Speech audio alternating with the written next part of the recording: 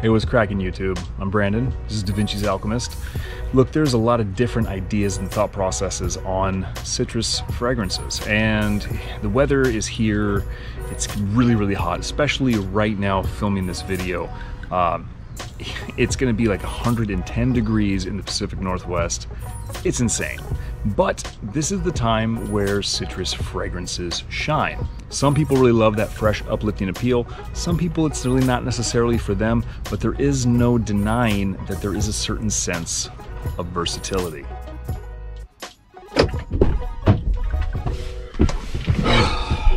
It's really perfect for in the morning when you go to work out and you don't have a lot of energy. Kind of revitalizes you, gets you excited about your workout, gets you feeling motivated. And when you're done with that workout, it'll keep you from smelling like a wildebeest after you get done pumping all that iron. I know that for me, citrus fragrances really help me feel motivated when I gotta drag my happy ass off to work for the day. And, you know, let's be honest, at the end of the day, when you've been busting your butt, working in the heat and sweating, all you want to do is smell fresh and clean, and every one of these bad boys are going to do just that. What are you doing? Mind your own damn business, Tanner! Bottom line here is that I wanted to showcase some of my personal loves as far as citrus fragrances are concerned. So here's this list, this nice little top 6 of my citrus fragrances from my collection that I really, really enjoy and that I want to bring to your attention. So I did rank these. These are ranked from the very top, which is, you know, starting at number 6, ranking all the way down to the best of the best, which is number 1. Now, granted, these are not like, oh, I hate number 6. This is just not necessarily as much as I love number 1. You know what I'm saying? So let's just crack right into this straight away. I did want to do an honorable mention in this, basically, honestly, because I don't have a full bottle. If I did have a full bottle of this one, this would actually probably be number 1. This is a complete package for me. This is Atelier Cologne's Pacific Lime. Everything about this is amazing. There is lime, there's coconut, and who doesn't love a little lime and a coconut? You know what I'm talking about? The musk element is perfect. This is so fresh and so delicious. Don't be swayed by the idea of the coconut in this, because it's not too much. It's more of a support. It's like a build, backbone, a stepping stone to showcase everything else that makes this amazing. Certainly getting a full bottle of this year. Atelier Cologne Pacific Lime, coming to you at the very first spot, number 6. This is Kierin NYC's Sunday Brunch. Orange, very wonderful orange, lemon, like a little nice tea note in here. It's bubbly, it's like a bubbly orange. It's kind of like mimosas. There's some nice light florals. If I'm not mistaken, it's jasmine, but it's not like an indolic jasmine. It's very, very subtle, very beautiful, very pleasing jasmine note. For me, very much reminiscent of a nice lemon and tea cocktail, a little bit of sparkling soda, a little bit of vodka, and the name is really perfect because it certainly reminds me of the good times that I had with friends before the whole COVID thing, and it just has a great relaxing vibe. Spray some of this on, play a little Nora and Pure, like deep house, deep chill style music, relax, close your eyes, enjoy yourself. Sunday Brunch, Kierin NYC.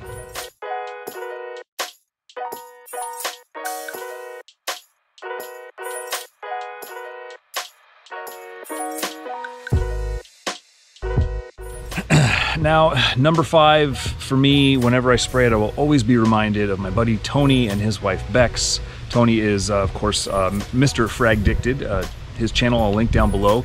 So this one is L'eau d'Issey pour Homme by Issey Miyake. Great woodiness throughout the life of the fragrance. Nice little light cedar, a little bit of sandalwood. Feels like it has a nice little bit of a vetiver greenness to it. Popping out of the gate citrus-wise, yuzu, mandarin, bergamot, and it all blends so well. I know that this one has been around for a while, but I honestly, truly am surprised that there's not a lot of talk about it still going on, because it's beautiful. Honestly, most of the Issey Miyake range that I have tried, I think I have 5 bottles, love all of them to death. I will always recommend this when people ask about citrus fragrances.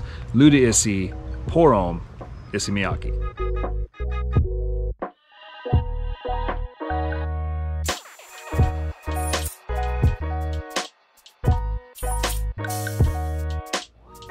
Okay, numero cuatro. You want to talk about a photorealistic, I mean super photorealistic citrus fragrance, definitely in the orange category. We're talking Acqua di Parma's Arancia de Capri. This is from their Blue Mediterraneo line, and I'm telling you what, this is without a doubt, 100% crazy good citrus realism. It's like you get that rind, that zest, and you squeeze it and the oils come off. That's right there in your face in the most beautiful way. Has this nice little bit of like a caramely sweetness, musk. Those two things kind of help to take some of that bitterness out of that citrus oil feel. Definitely helps to elongate the citrus in this. Quintessential citrus fragrance. Honestly, the whole entire Blue Mediterraneo line is something to behold, but, you know, for this list, only one, Arancia de Capri, Acqua di Parma.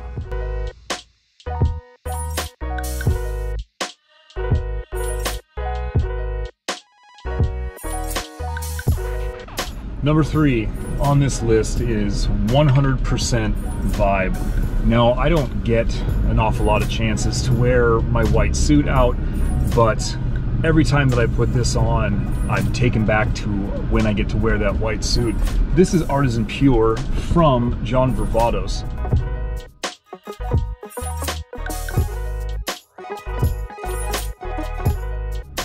So many great elements to this citrus. You got lime, you have clean musks, woodiness. You get a good amount of fresh green notes as well. And the notes, I'm telling you, there is so many notes listed for this fragrance that if I was to try to tell them all to you right now, it would probably be longer than the entirety of the video. Well, I mean, that's not true, but you get the point. Everything about how this fragrance vibes is fantastic.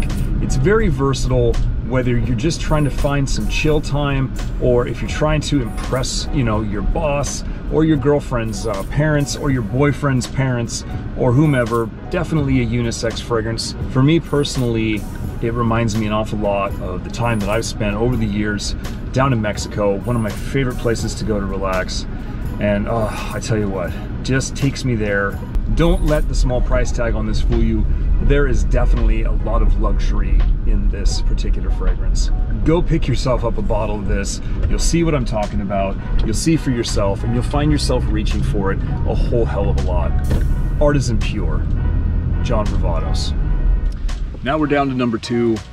Sometimes, if you're like me, you like to have a little bit of dirtiness with your fresh and clean citrus. Parfums D'Empire-Yuzu Fou will do just that. The citrus in this is pretty punchy, fairly bitter. It's rounded out and smoothed out by the woody notes and definitely also the green notes. And those woody notes that are in this kind of have this nice reedy appeal, which is probably why they list bamboo as one of the woody notes.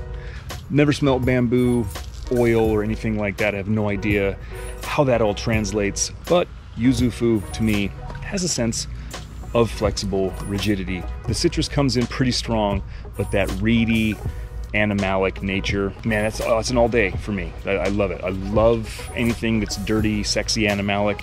If you can throw a little bit of citrus in there or a lot of citrus in there like they do with Yuzu Fou, then for me it's a no-brainer. It's 100% great. All day, any day, Yuzu Fou from Parfums D'Empire.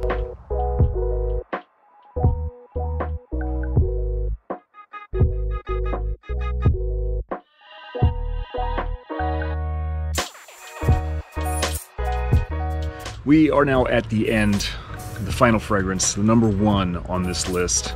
The top, my top citrus fragrance for this crazy, crazy hot summer that's happening right now. And that is WuLong Cha from Nishane. Now, this has some beautiful orange, beautiful bergamot, sandwiched in with some green notes. Definitely has a nice little bit of a musk background building block. I get a nice little hint of fig as well.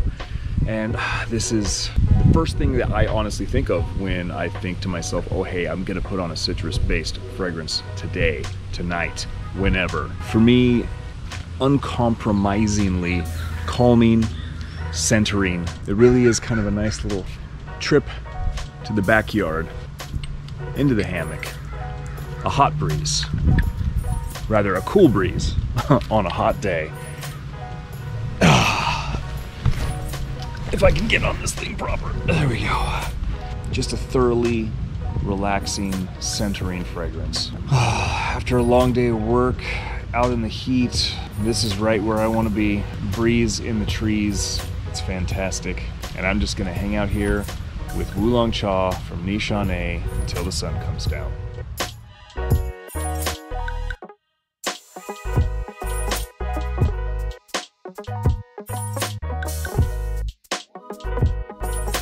And that, my friends, is the end of my 6 citrus fragrances for summer.